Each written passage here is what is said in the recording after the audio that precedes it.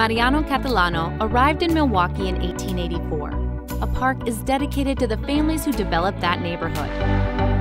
The efforts paid off. The area is a neighborhood. The area is amazing. How do people feel about Milwaukee's historic 3rd Ward? You get over 4 million results, but take a look at the unsolicited comments on the right. Love, delightful, neat. Who uses those words to describe an area? That's not ambivalent, that's passion. Passion, putting more energy into something than is simply required. The 3rd Ward has materialized that passion. Passion works when it's ambition materialized into action. Doesn't the 3rd Ward deserve a workplace that materializes that passion?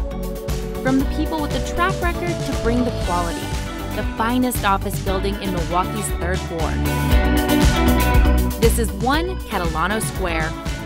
Nothing says passion and experience of the 3rd Ward like rooftop decks. 4 floors of premium Class A office space.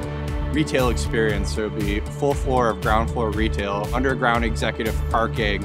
It's on a planned future extension of downtown Milwaukee streetcar. We're gonna have bike rooms that are tempered and available.